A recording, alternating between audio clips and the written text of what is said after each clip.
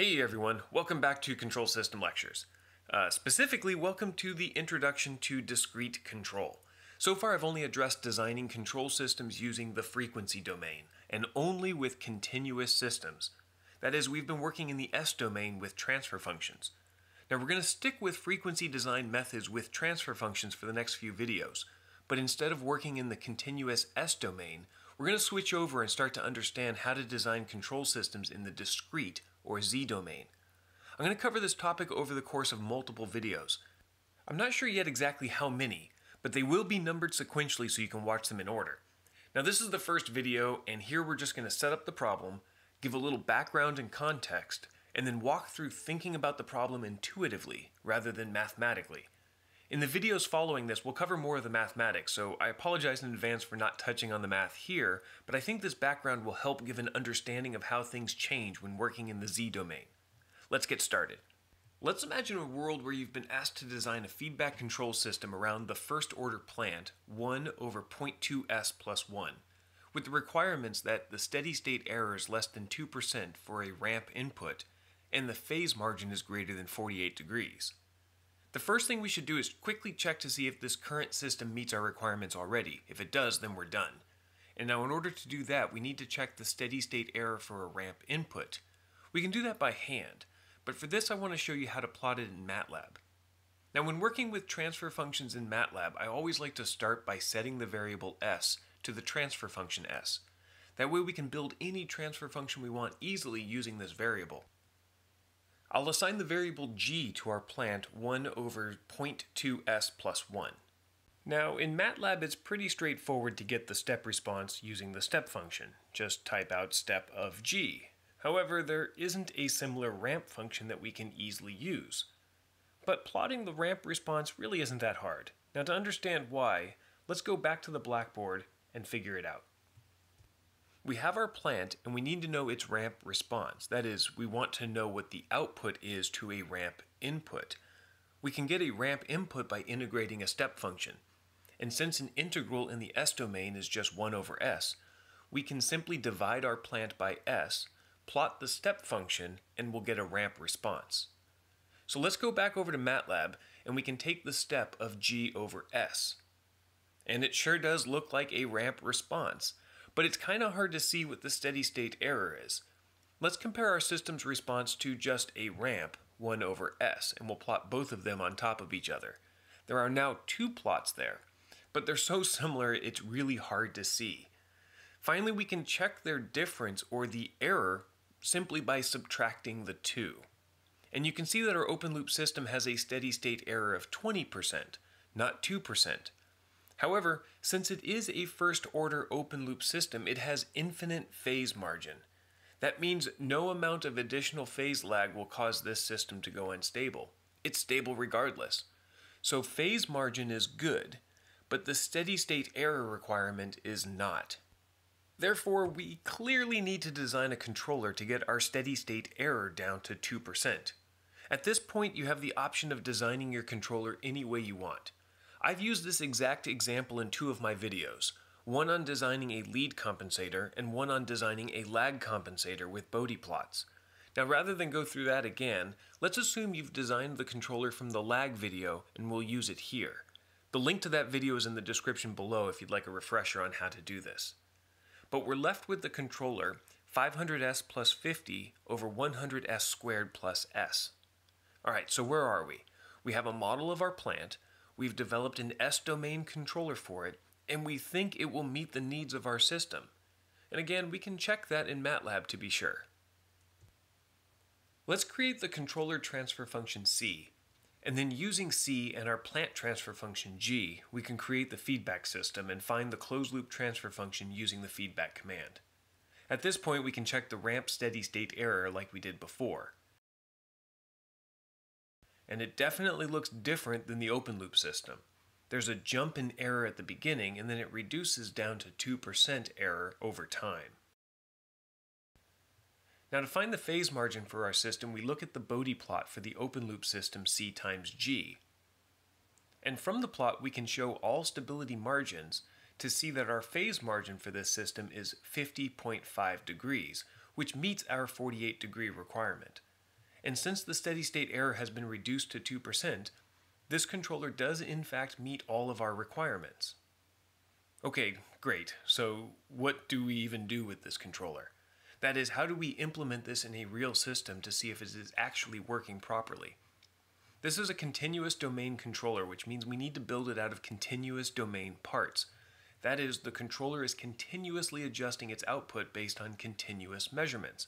There are no time gaps between successive measurements or successive actuations. It is an ever-changing and smooth operation, and we have several ways which we can implement a continuous controller like this. I'll show 3 ways, but there are many. We could use a pneumatic or hydraulic controller that operates using air or liquid pressure to adjust valves and regulate liquid flow rates. An example of this is the water pressure regulator that adjusts the street pressure of the water entering your house from a pressure that might damage your water pipes to some lower and adjustable amount. Another example are the temperature controllers in greenhouses. The temperature is controlled using bimetallic louvers that open the windows when the inside temperature is too high and closes them when they're too low. 2 dissimilar metals are attached to each other and have different coefficients of thermal expansion. Therefore, when the temperature changes, they curl up and cause a torque that moves the windows. And the final example is probably the one people are most familiar with: analog electronics. These are electrical circuits that are created solely from analog components like resistors, capacitors, inductors, diodes, and transistors. These circuits operate with a continuously variable voltage or current signal and can be implemented in a way to accomplish a number of tasks that can range from something as simple as a voltage divider circuit and as complex as an analog audio recording studio. Okay, so which method do you want to use to build out your continuous controller? Well, there's a snag in our plan, and I'm sure you've guessed what it is. In this case, the controller isn't going to be continuous because it's going to be implemented on a digital computer, which means that it will only run and have access to measurements and command the actuators at specific and discrete times. So here we are, 7 minutes into this video, and we're finally entering the world of digital control design. The questions we want answered right now are, how do you even get a controller that you designed in the S domain to run on a digital computer? And will it still work the way you expect it to? Digital computers are discrete systems. That is, they work with sampled data, but they still typically interact with continuous systems. When you go from a continuous system to a discrete system, there is a loss of information, and depending on what information is lost, this can negatively impact your control system performance. For example, the air temperature in your house is a continuous system. There is a value for temperature for all time, and the temperature changes arbitrarily smoothly throughout the day. There are no jumps or missing data. The temperature, however, is controlled by a digital thermostat.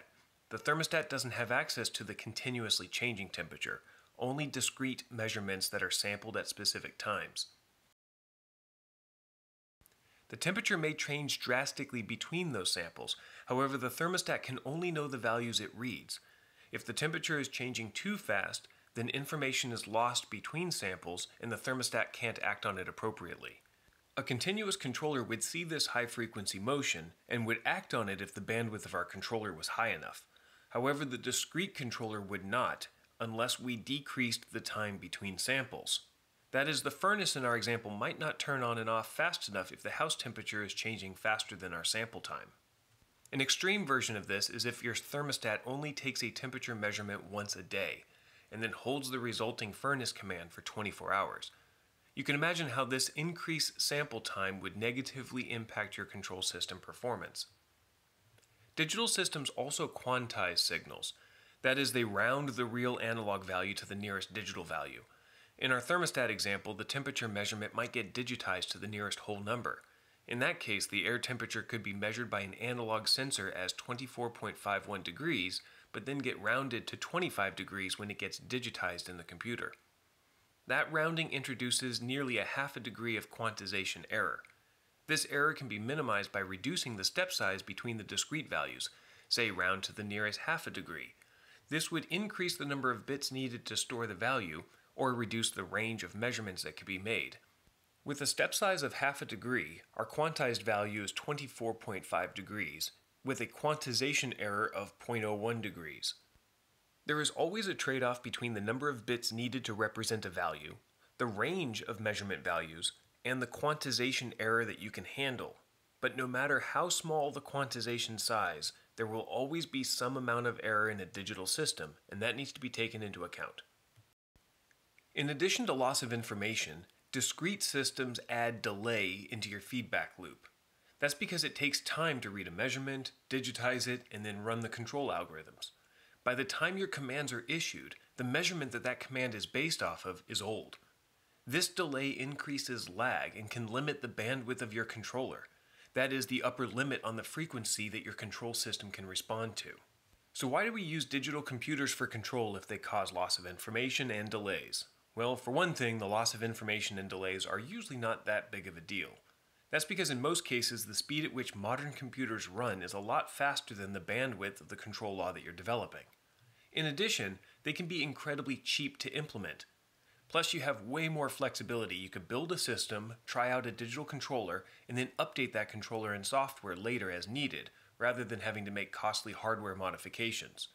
Also, digital systems behave more predictably in a changing environment because, for example, their behavior isn't as susceptible as analog systems are to things like variation in external temperature. All of this makes it worthwhile for you to want to build a digital controller and learn how to do it. Let's update the block diagram for our feedback system with what it would look like for a digital controller. The plant and sensors are still in the continuous S domain. The measurement from the system, though, is discretized and quantized with an analog to digital converter. By the way, there may be an analog filter before the ADC to keep the high frequency noise from aliasing to lower frequencies, but we're not going to worry about that right now in this diagram. The discrete measurements are compared to discrete set points to generate an error term. The error term is fed into a discrete controller, which is represented in the Z domain. And finally, the discrete commands are converted back to the continuous domain with a digital to analog converter. A common method to do this is just with a zero-order hold. This takes the last commanded value and just holds it there until a new command is issued. The discrete controller is represented as a Z-domain transfer function, so let's take a moment to briefly explain what that means. Both Z and S-domain transfer functions are the impulse responses of the system in their respective domain, but the Z transform is applied to difference equations, whereas the S transform is applied to differential equations. That might seem subtle, but difference equations can be implemented easily on a digital computer because their solution depends on past and present inputs and past outputs at discrete sample times. A differential equation requires continuous knowledge of inputs and outputs, and solving them on a digital computer requires numerical methods, which is essentially a difference equation. And that's what the Z domain does for us. It creates the difference equation that we can implement on a digital computer. So with that, let's think about the different ways that we can create this digital Z domain controller so that it controls our continuous system appropriately. And there are three general approaches which I'll highlight here but we'll go into more detail on in a later video. First, we already have a perfectly good continuous domain controller. We could just take that continuous controller and convert it to an equivalent discrete controller that includes the effects of sampling and the zero-order hold, and then just see how it does. A second approach is to convert the other half of the system, the continuous plant and the continuous sensor models. We can convert that over to discrete systems, and then design a new discrete controller completely in the Z domain. Then we can use that discrete controller back on our continuous system model and just see how it does. Lastly, you can design a discrete controller by tuning and manipulating it alongside the continuous model using a model-based design program like Simulink or something else. In this last case, you use the S-domain transfer functions that model your system to craft a digital control law. In the modeling environment, you can tune in place and then have pretty good confidence that your controller will work in the real world, as long as your plant and sensor models are accurate enough. Actually, this reminds me, Simulink has no problem running continuous controllers on a computer. That is, it can solve ordinary differential equations. So why can't you just do the same thing with your system and implement a continuous controller? Well, you can. Sort of. Simulink isn't actually running a continuous model. It's on a digital computer after all. What it's doing is reducing the sample time and running high-order solvers that very closely approximate the solution of ordinary differential equations. It's turning them into low-error difference equations. You could implement the same thing, but while you might be making your job easier, you're definitely making the software and hardware engineer's job harder. Remember, the measurements and the algorithms need to run within the sample period. If you shrink that sample period and increase the number of calculations needed for the ODE solvers, then you are increasing the requirements on the performance of the computer, making it harder to build and more expensive.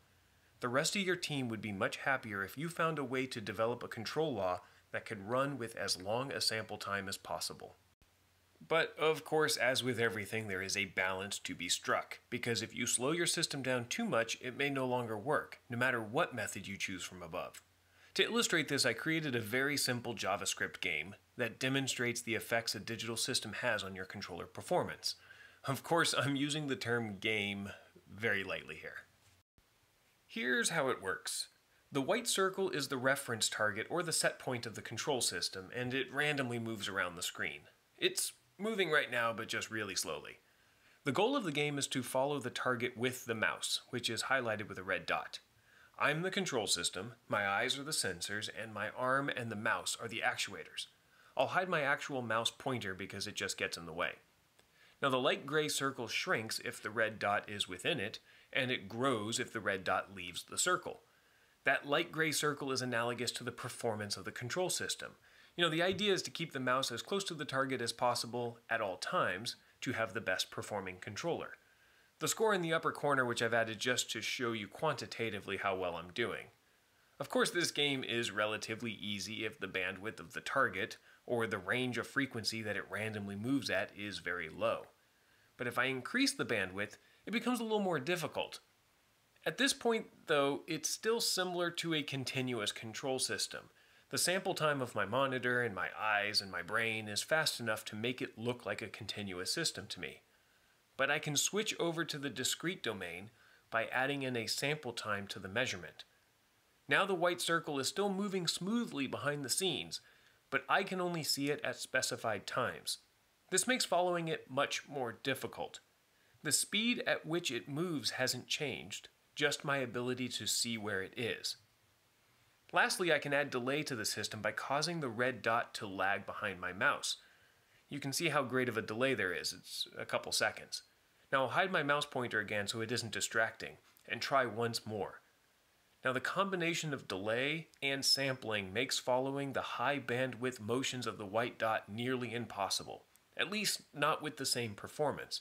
And just like with a real digital control system, I could do better by decreasing the delay, or decreasing the sample time, or limiting the bandwidth of the target. Again, there's a trade-off there with computer complexity.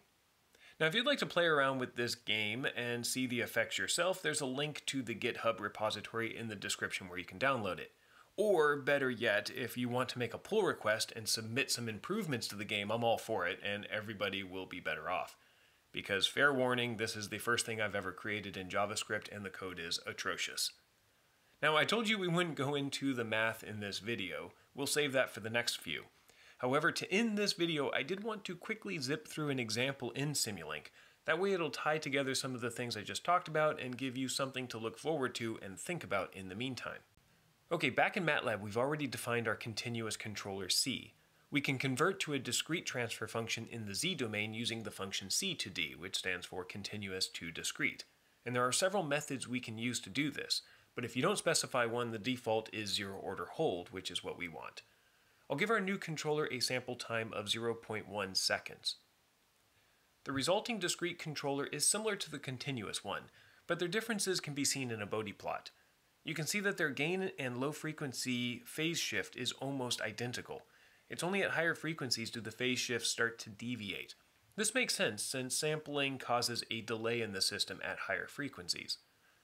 Now we can show the closed loop response of these two controllers with a continuous plant in Simulink. Again, I'm going to go into more detail on this later, so for now I'm just going to speed through the creation of this model. I now have two different models, one that uses the continuous controller and one that uses the discrete controller. To get the performance of these systems, I want to look at the open loop Bode plot and the closed loop step response. I can do that with a linear analysis plot. For the first plot, I'll choose the Bode plot, set the input to the open loop input signal, and the output to the open loop output signal. Now when I run the simulation, it will generate my open loop Bode plot.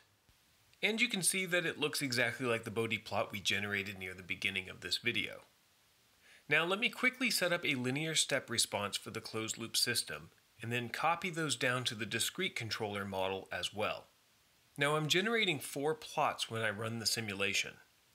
And with the Bode plots we can show stability margins and see that the continuous controller has 50.5 degrees of phase margin, just as we saw before, but the discrete controller only has 26.6 degrees of margin. Both are stable, but we've lost some stability by going to the discrete controller. You can see that more clearly in the linear step response. The discrete controller has a lot more oscillations in the response than the continuous controller. Again, that makes sense because we've basically delayed our system by 0.1 seconds, which increases phase lag. Now we can make the situation even worse if we change our sample time to 1 second on our controller. I'll update the model and then rerun the simulation. Now we have infinite phase margin because the gain never drops below 0 dB, but we have a negative gain margin. That means that our closed loop system is unstable.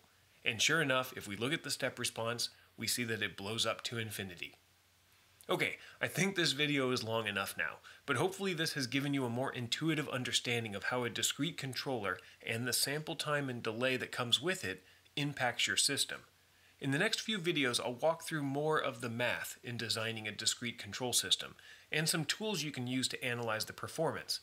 If you have any questions or comments, please leave them below and I'll try to answer them. And don't forget to subscribe so you don't miss any future videos. Thanks for watching. And a huge thank you to my Patreon supporters for making this video possible. If you'd like to support me and my efforts on YouTube, you can from the Patreon link in the description below. For any amount of support, you can download a digital copy of my book, In Progress on Control Theory.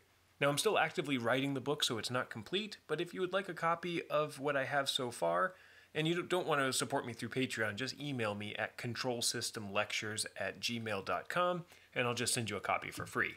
That way we can spread the knowledge and help everyone on their quest to becoming better control system engineers. Thanks, everyone.